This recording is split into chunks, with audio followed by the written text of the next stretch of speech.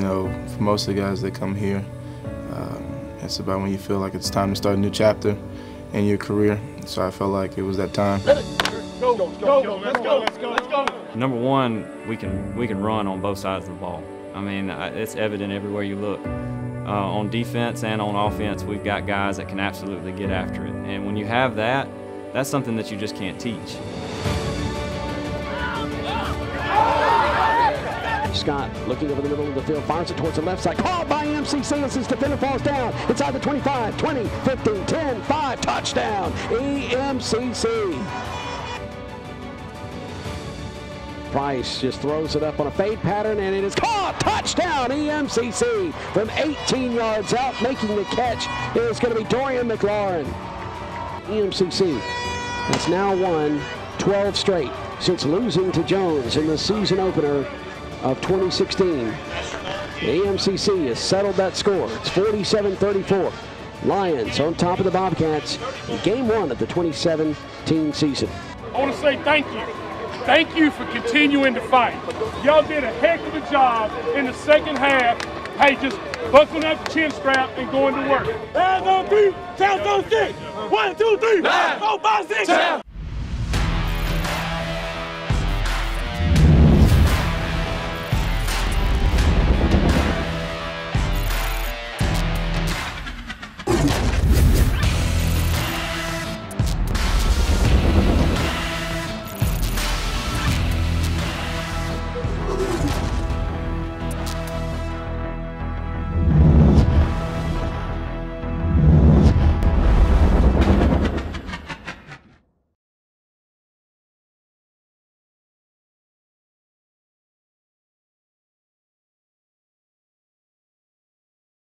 It was a little bit surreal. You know, it's been a long time since I played some live football, and you know, it's a blessing. You know, all glory to God. And it was kind of a little culture shock at first. You know, it's been a while since I have live bullets. I think the first drive I took a helmet right to the chest, and you know, it's been a while. It was good. I think you know, having a little bit of adversity at the start helped him. He battled through it. Kept playing, and just really proud of him. You know, it's his first game that he's played in a year, so you know, for him to battle through that adversity, I was really proud of him. The team got down by 14. What did you do to rally the troops on the sideline? You know, I didn't have to do much. You know, there were guys. I looked in the locker room. There were guys that had determination on their face. They knew what had to be done. They knew that we put in the work. So all I had to do was just kind of get pushed in the right direction, and they did the rest. Just building some momentum. I mean, we came out a little rusty tonight, but I mean, it's just the first game. And we just got. I mean, we want to know right now, and then 0-0 tomorrow. But I mean, we went to the locker room, went back to the drawing board, and did what we had to do second half. Just keep hammering, keep whittling, keep pecking away. You know, because the thing was, you knew you were good enough. I mean, you look out there and you go, man, you're a better football team than them, and you just didn't. You just weren't playing. You know, and you just give them a lot of credit. They played very, very well, and we're very fortunate to get out of here with a win, but we did, and now let's move on to the next one. They say you get you make more improvement week 1 to week 2 than you do any other time during the year. Let's go see if we can get that improvement made tonight on film, working on film, and then tomorrow and over the weekend. Let's see what we can get done. But excited about next week now, and now that all that stuff's passed and done, we're good. How great is that receiving core for you? Oh my gosh, they're great. I've never seen a group of guys that are so willing to take a 5-yard route and go to the house for you. So I mean, they want it much as bad as I do, and a hell of a receiver core. First thing is score. I mean, it's obviously the first down first, but it's always score when I touch the ball. But I mean, I'm thankful for Lindsey to put the ball on the right spot. So. How was it for you to transition from player to coach here tonight? I tell you, it's a lot tougher sitting in that box, not having direct control of everything. But we got some great players here, and we always will, and we're going to recruit the best talent in Mississippi, and you could tell that tonight. It was great. You know, I haven't really scored. Good game, boy, good game. I haven't really scored, in college football. Really, I mean, I scored at Oregon, but here, I mean, it was lit. It was live, and I loved it. Go over a little bit of what you said to Coach Stevens after the game was over. Well, it's pretty emotional for me. I mean, I played for Coach Sullivan, and I knew that someday somebody was going to break become the winningest coach, and I was real proud of Coach Stevens for getting there. He's worked hard. He deserved it. It was just a great game, and I think I was more nervous about this game than he was. I really wanted this one, and to win it the way we did coming back, I said, you know, we got a good football team. And I think in the second half they showed that. I said, we got some players that really came back and played well the second half. I'm looking forward to the rest of the season. I'll be bad food if we don't have a good one. And, you know, that's, I just want him to know I was proud of him and wanted him to look at the Jumbotron. He didn't know really what was going on. That's you know, nobody's ever going to be as good as Coach Sullivan. I'm definitely not me. Coach Sullivan is he coached at a time when you know, coaching was really tough. I've got it a lot easier, you know, and you know, but it means a tremendous amount. It's a huge honor, and just to even have your name mentioned with Coach Sullivan, and I hope that it'll be something that I hope that record. My record won't last real long. Hopefully somebody else will come along and break that too.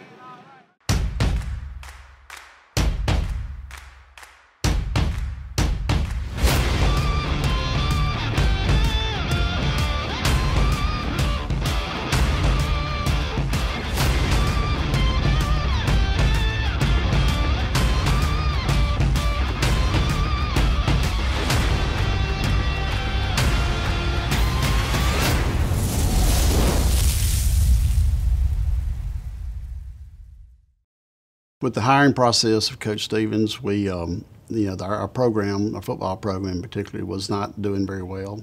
We had come off of about 4 years in a row of really poor seasons. The board and our president both made a commitment to try to improve our athletic programs, not just football but all sports. Part of that was we'd already hired a new basketball coach. We were hiring a new football coach. In the process of who to look for and what type person to look for. I wasn't involved in the interview process. I came along a little bit later, but I heard some stories. I don't know about the first interaction, but first story is when he interviewed, and I think he went through the entire interview with his sunglasses on his head, so that was kind of an interesting thing. But I think he was appreciative of having somebody on campus that might help promote, you know, his football program, having come from Pearl River, but in his first year as a head coach. I think he was appreciative of having someone with some experience to do it. I might be able to help him publicize his program. Nothing really eventful that I can think of in terms of a first, oh my goodness, you know, look at this personality kind of guy. Pearl River Community College at that time had 4 seasons in a row that they had won state championship. One of the seasons they won the national championship, and I think played for another national championship but lost. And so we were looking at when we had some interest from some of the people from their staff, we were very interested because we knew that Coach Stevens was the offensive coordinator, I believe, at Pearl River, and we felt like that he knew, you know, what it would take to win at this level. He knew what it would take to recruit and how to get the players in, obviously because of their success they'd had at Pearl River. And so we were, you know, that was one of the things that encouraged us to look into, you know, him becoming employed with us. So, you know, that was one of the things we were looking for, is someone who could bring success to our college and to our program. You know, I'd come from Mississippi State, so it's kind of a different level of football. Of course, we heard the stories. I heard the stories of Coach Sullivan, and so I was kind of enamored with the tradition and the mystique and all that with the Sullivan era. Of course, we were still playing on that old field. Didn't really know what to expect, to be honest with you, because I was in a different league working with different people, still the same type job. But when we started winning, it was a pretty cool feeling, you know, going 8-2 that first year, even though we got knocked out of the playoffs early on. But that 2009 season when we won the state championship, that was really easy to get caught up in all the in all of that, because I had to do some research in terms of last time we had a winning season, the last time we were in the playoffs, the last time we were ranked. All of that kind of came flooding. So it was a challenge in that respect, but it was a welcome challenge. Coach Stevens was able to bring in a great staff of assistant coaches who did a fantastic job of recruiting, had a lot of contacts at the Division I level, and were able to bring in some top caliber players. immediately, and it made a super impact. I think we went 8-2 the first year, won state championship in 2009, which in my opinion was the starting point of our program. You know, really, when that happened, that kind of got the ball rolling to get interest into the new stadium, and it just kind of kept going from there. I think Buddy would be the first to admit in 2008, 2009, even though he was coming off of great years as an assistant coach at Pearl River, 4 straight state championships. I think he knew that's what he wanted to do here, but didn't really know what to expect. We were still playing at the old stadium. He still had to recruit players. But no, I think once we got the one national championship or the one state championship, I think that became the norm, other than how in the world did EMCC just win a state championship, or first a division championship? How in the world did that happen? To a state championship, to a national championship. Now it's how many can we win, and every year, every game we go out there, we expect to win and expect to win championships. And that's a true testament to what Coach Stevens and his coaches and his players and our staff and administrators do to sustain that over 10 years. It's pretty amazing when you think about how difficult it is to win on any level, but to sustain success is even more difficult. Buddy Stevens has now become the all-time winningest coach at East Mississippi Community College. Congratulations, Buddy. Having worked here for the amount of years I've worked, I've heard a lot of stories about Coach Sullivan, and a lot of appreciation from the alumni who played for him, and respect. And you know, I know that I never actually got to meet Coach Sullivan or play for him. I played under Coach Bradbury, but I've heard, like I said, I've heard many stories, and for Coach Stevens to be able to, to be able to break that record, I think is a major accomplishment for him, and also for our institution. You know, to be a part of that, and to witness it and be here during that time. I guess I could always tell my grandkids down the road I was there when Coach Sullivan's record got broke. You know, you've probably heard countless stories about Coach Sullivan. The people who played for him at different times wasn't sure they were in the right place, but as time has passed over the years, it's an experience I wouldn't take anything for. I mean, I'm proud that I was one of the guys that actually got to play for him 2 years, and I played for him the last 2 years he was here. So it was a unique experience. He was mostly what you've heard. Of course, you know, over the years, stories get exaggerated a little bit, and I used to tell people, I used to interview Nick Clark and I at the same time, because we played for him at 2 different times, and I always told him, if you want to hear good stories about Coach Sullivan, you need to talk to Nick, and if you want to hear the truth, you come down to my office. So a lot of them have been exaggerated, but at the same time, there are a lot of things about him that are very interesting.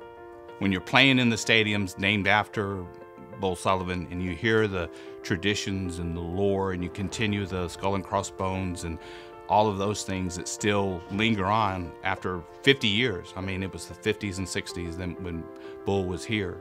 And to know that we're kind of back at that level, and maybe even a little more with winning championships, it was a prideful thing to see that happen. I don't know how many people were really aware, or fans know just how much success Bull had while he was here, even though maybe not in championships or trophies, but in the terms of lives that Bull changed. It's a little different now when you've got the glitz and the glamour and the trophies and the bling. It's a different maybe kind of winning, but still equally amazing. Records, I've heard people say records are made to be broken. I knew that at some point in time somebody would win more games than Coach Sullivan if they lasted long enough. Buddy has lasted these 10 years. He's been able to do it in 10 years. So I was proud for him. And I think it's very deserving, because if you look at what he's done in 10 years here, he hasn't done it by himself. He's had some help with administration and that sort of thing. He's had some outstanding coaches, but he is the reason that he's a winningest coach. You think about, you know, the 12 losses that Buddy has had in 9+ years. 5 of those came in one season, and then you rebound from a 5-5 season in 2010 to opening a new stadium and winning the national championship in that first year.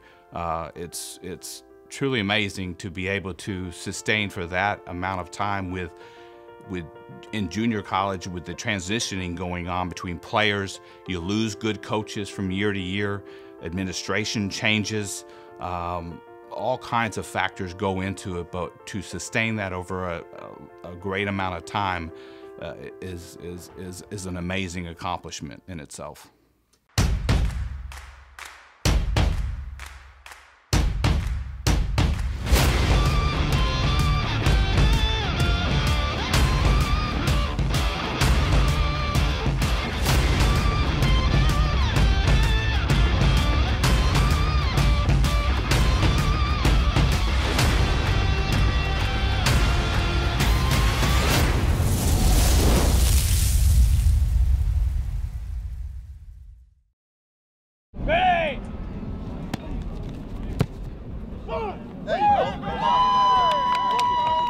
Not the greatest week of practice, you know. It's been up and down, but I think we finished up pretty good. You know, we've got a lot of Gulf Coast going to give us a lot of different looks. I'm sure they're going to bring a lot of pressure, offensively, defensively. You know, they got a guy that can really run. At quarterback, they've got a lot of weapons on offense, so it's going to be a challenge on both sides of the ball. Special teams, they're always very, very well coached. They're a well coached football team, period, and we'll have our hands full. There we go. Good. Don't jump. Don't be good. Don't jump. Don't jump. It's the first game I've missed since probably 1992 as far as me starting to play football and everything. It was real. I mean, it was emotional for me. You know, I watched it from my office alone, and I'm glad the guys played hard. They understood that it didn't matter who was on the sideline. Go out and do your job, and they did a great job last week. Coaches we had them prepared, but Coach Sanders and Coach Williams and the graduate assistant, they did a hell of a job of keeping it together, and we came out with a victory. Hard work on three. Out, guys. Hard work. Jog it out. Jog it out. Jog it out.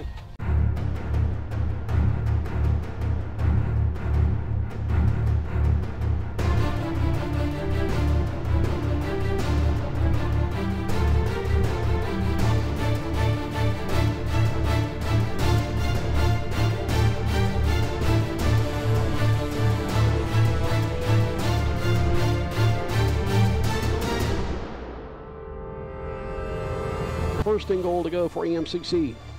Jumbo package. They leave it on the ground. Price goes around right side. He goes into the end zone. Touchdown, EMCC. Tyrell Price with his second touchdown of the year. And EMCC on their opening drive marches it down the field for the score. And it's 6-0, pinning the PAT. Empty set. Gibson with the snap. Pocket collapses, and he's going to be hit, and he falls forward. And he's not going to have enough to get back to the line of scrimmage. He's going to lose the yard, so he's sacked. And EMCC comes up big on third down that time. 21 seconds on the play clock. Here's the snap from the 7-yard line, throwing it over the middle. Called by Rogers. He's middle of the field at the 25-30, and he's going to bounce to the near side. 40, 45, gets the sideline. He's going to step out of bounds at about the 41 of Mississippi Gulf Coast. Second and goal to go from the 1. The snap, leaving it on the ground again, bowling his way around the right side. It's going to be Price, and he's in for his second touchdown of the game. His third of the season from a yard out, and EMCC leads at 13-0 with 3:48 to go in the first quarter. With trip receivers near side, which is the wide side of the field. They fake the bubble screen, and now looking to go down the field. He's going to be hit, dropped, 25-yard line, sacked. Down goes Gibson. Coming up to make the huge sack is going to be Boatwright. Calvin Keys Jr. in motion from near side to far. Lindsey Scott back in the pocket, fires it deep down the field. Merritt has it caught inside the 35, down to the 32, middle of the field. First down and more. That's how you get that 10 yards back. Scott with the snap, going to leave it with Mark, comes around near side. Great blocking inside the 5, and he's going to go towards the goal line, and he steps inside the goal line just by the pylon near side, and it's a touchdown EMCC from 9 yards out.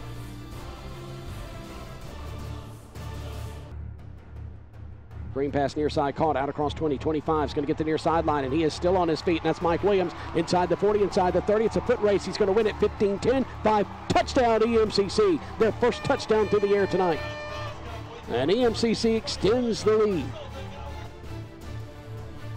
High snap taken down by Gibson, back to pass. Inside pressure, and he's going to have to get rid of it quickly. Fires it downfield, intercepted. 48-yard line by EMCC. Coming near side, across the 30. He's at about the 25, taking off his feet at the 24-yard line. That's Ty Williams. Well, he just went up in the air and grabbed the football. It was a rifle shot down the field, but very nice hands that time by Williams. He just grabbed it and then kept his balance, races it all the way back inside the 30, and with 4:48 to go in the first half, the Lions already leading Gulf Coast 28-3. Looking near side and firing it near side as the defender fell down, caught by EMCC inside the 10, and now dragging folks inside the 5 and down to the 2-yard line, and that's going to be Travion Jones out of Woodville, Mississippi, 6 foot 185, a freshman. Now down to the 2 of Mississippi Gulf Coast. Going to leave it on the ground, busting it straight up the middle. In for a touchdown is going to be Reginald Hunter Jr. The freshman from Pascagoula, Mississippi, will score his first touchdown as a Lion. And EMCC scores from 2 yards out, 35-3. EMCC going to lead here at the half.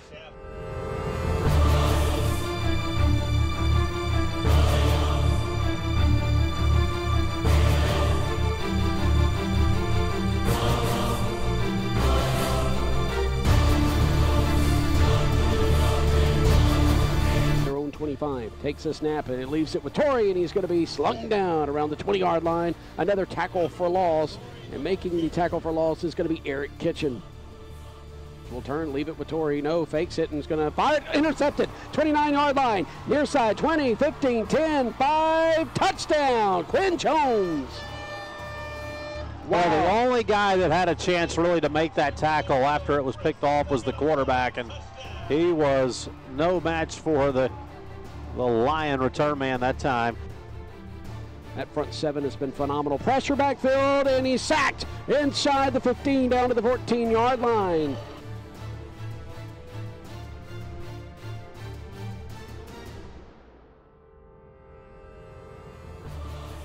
Connor in the shotgun, Price flanked to his left. Price goes around right side, has a hole. He's pushing his blockers. Now he's going to bounce to the outside. He's free. 15, 10, 5, touchdown. Tyrell Price is going to score again. Well, that was a big-time run that time, Jason. He had to show a little speed, show a little toughness, and he just pushed his way off a guy, kept his balance, then outran some down the sidelines. 2 seconds, 1 second. This game is over. And EMCC just comes up huge there defensively to get this game over with quickly. It's 49-10. Your final score as the coaches and team go out to midfield for the post-game handshake. Buddy Stevens, the all-time winningest coach here at EMCC, wins number 89, and it's now 35-1. EMCC right here on this playing surface at Sullivan Wyndham Field. Great job taking care of business. Great job. How good are you? How good are you? We can be really good, but I'm going to tell you something. Hey, we got picked on a little bit at corner, and we got to do better. We got picked on a little bit in a lot of different places on offense and defense, special teams on kickoffs. Hey, are we perfect? Nope. Are we going to strive to get it right every single time? Okay? We got to get back to the drawing board tomorrow. We're going to get ready for the next ball game. You are now 1-0 after 2 weeks. We're going to work on it next week. You got me? Yes, sir. Hey, I promise you, I will not lie to you. I have told you the truth all the time. This is a really good football team if you get ready, all right? Really good. And 9 on 3, 10 on 6. 1, 2, 3, 4, 5, 6.